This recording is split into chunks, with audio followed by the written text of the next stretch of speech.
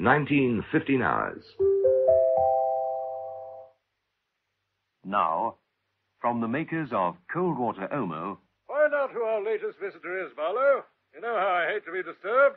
Colonel Withers shot Mrs. Peel a significant glance. She took the hint and turned to follow Barlow from the lamp room of the lighthouse.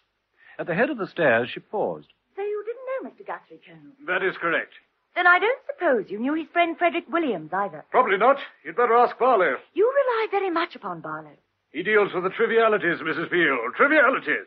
Thank you, Colonel. Mrs. Peel left the Colonel and began the descent of the 365 stairs. Halfway down, she paused and looked out of the window. There was a lighted cigarette resting on the window ledge. Mrs. Peel noted that she wasn't alone on the spiral stairway. Then she heard it. The unmistakable sound of a gun being loaded. Mrs. Peel, without looking round, hurried on.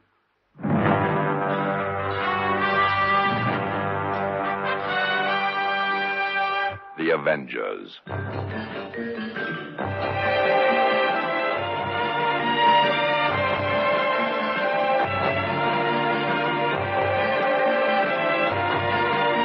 John Steed and Emma Peel, The Avengers.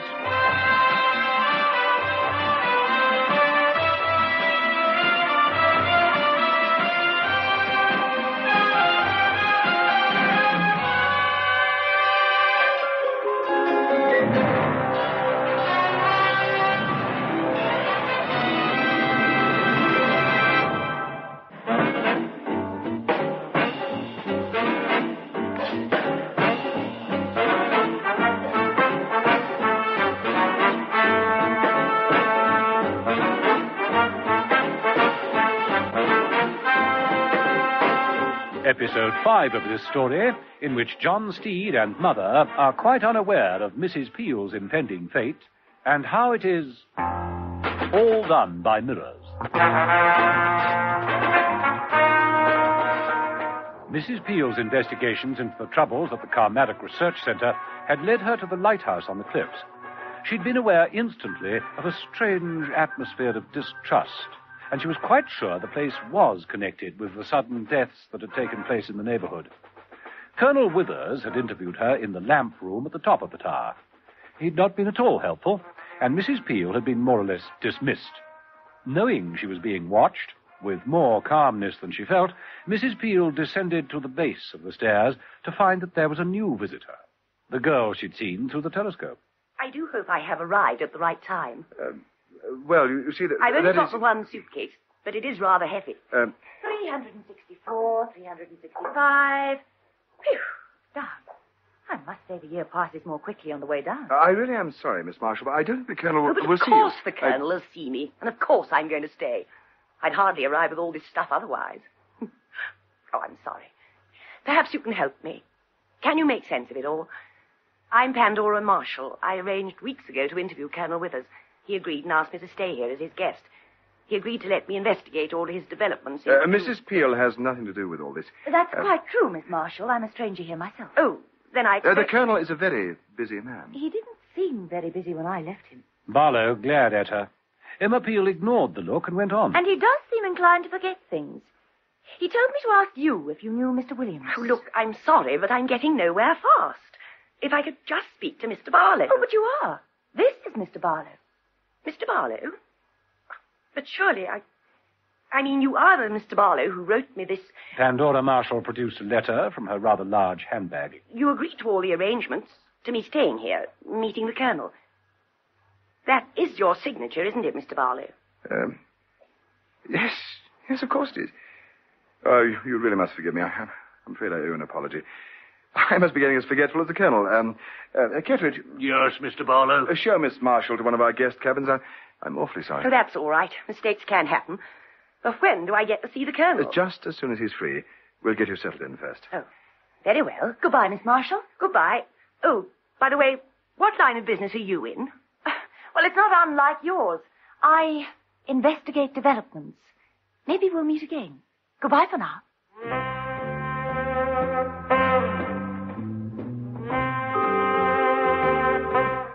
Outside, in the sea air, Emma Peel paused by the side of her car and looked up at the tall granite building. Then she made a decision. She climbed into her car and drove along the cliff road towards the research station. Inside the lighthouse... Is Miss Marshall safe in her guest room? Yes, she's all right. What happens now? I've spoken to the colonel over the blower. He's coming down. We must hold an emergency meeting in his office here on the ground floor. There's got to be some quick thinking done, Kettridge. Some very quick thinking indeed.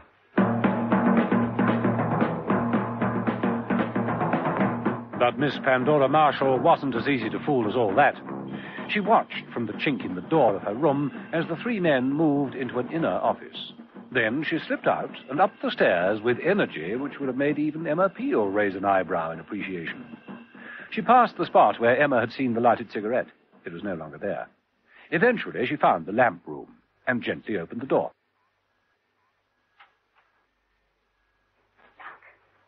No one in here. Pandora examined the room swiftly, then saw the telescope. She moved towards it, peered through it. Powerful. Oh, there goes a car. Mrs. Peel's, I think. I wonder. Now, if what the Colonel says is true... Pandora examined the tripod of the telescope more closely. There was a black box attached to one section. She opened it. Inside the box was a dial marked Activate, a speaking tube, a small receiving speaker, and a coil of flex with a distinctive-looking plug at one end. Yes? Yes, it figures out all right. Now, where would this plug in? It was the work of a moment to find a socket leading to the lamp itself, which, because of its distinctive shape, was obviously the right one. Pandora plugged in and switched on the Activate switch. Now, find something, or somebody on the cliffs, and I should be able to hear every word they say. She peered down the telescope, focusing it on the cliff. She picked up two figures. They were Major Sparshot and Watney. They were standing next to an open car. It's all totally baffling, Major Sparshot. I'm not as convinced as you are, Watney. The area was absolutely deserted, and yet I heard voices. Well, Mr. Watney, we went through these woods with a fine-tooth comb. Pandora adjusted the lens right onto the windscreen of Watney's car. Now we'll see. Then we must have missed something very vital.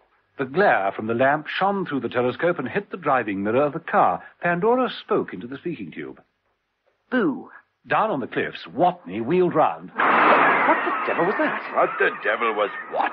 I thought I heard someone call out just behind me. Oh, you're not hearing things again, are you? Come on, you need a drink. There, surely you heard it. Gulls crying overhead. Come on, I'm thirsty. Sparshot persuaded the mystified Watney to get into the car, and they drove away. Pandora smiled to herself as she swung the telescope back along the cliff road. She picked up yet another car. It was Mrs. Peel's. Mrs. Peel was checking the area, and like Watney and Sparshot, had found nothing. Pandora focused the telescope onto the windscreen of Emma's car and grabbed the speaking tube. Mrs. Peel, don't be alarmed. I'm talking to you by means of a visual audio telescope from the lighthouse. There's something very funny going on. I knew it when I first arrived. You see, I've met the real Mr. Barlow before, and this one is not the same man at all. Mrs. Peel? Mrs. Peel, can't you hear me? Peering down the telescope, Pandora could tell that her message had not got through to Mrs. Peel at all. She hastily made several adjustments to the focusing. Down on the cliff's edge, Emma Peel was about to get into the car when she heard... Mrs. Peel? Mrs. Peel? What the devil? Who is it speaking? It's me, Pandora Marshall. What? Oh, where are you? Well, I'm here at the... The message was cut off quite suddenly. The reason was that Barlow and Kettridge had returned to the lamp room. Kettridge placed a large hand over Pandora's mouth. He jammed a loaded gun into her ribs. Oh, don't move or it'll be your last. The activate switch. There, that's got it. Who are you trying to get at? I see. Mrs. Peel out there on the cliffs. Well, it might be a good idea at that. Mm-hmm. And she's calling someone on her car telephone. Switch on again. We may learn everything we want to know. On the cliffs, Emma was indeed using the car telephone. She was calling Watney at the research center. Hello? Hello, Watney, can you hear me? Yes, Mrs. Peel. Watney here. Where are you? I'm out on the cliff head, on my way back from the lighthouse. There's something very, very funny going on. Oh, what do you mean, funny? Well, I thought I heard a voice out of thin air. You heard it? Oh, that's great. Means I'm not mad. Hold on, Mrs. Peel. I'm coming out straight away. I'll be waiting. So you did get through to her, Miss Marshall. I didn't tell her anything. Kettridge, get downstairs, get your motorcycle, and get after the woman down there. I'll hold her. Try and lure her to the edge. Right, leave it to me. Now listen. No, you listen to me. Do everything I tell you. Repeat every word or else. Understand, Miss Marshall?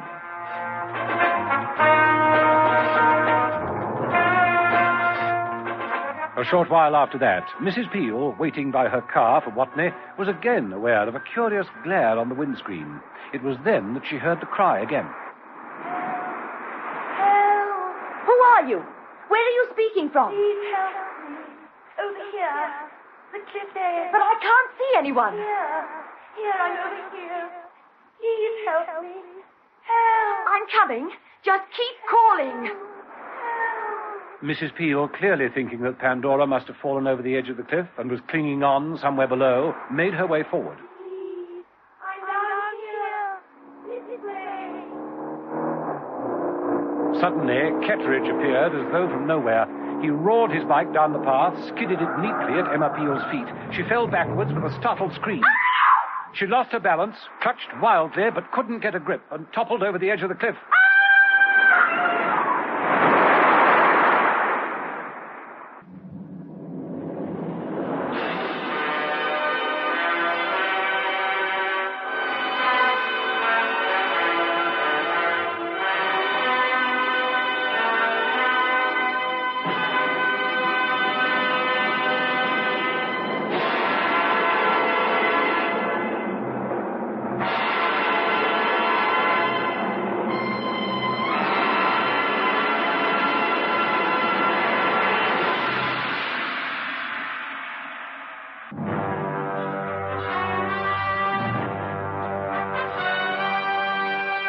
The Avengers.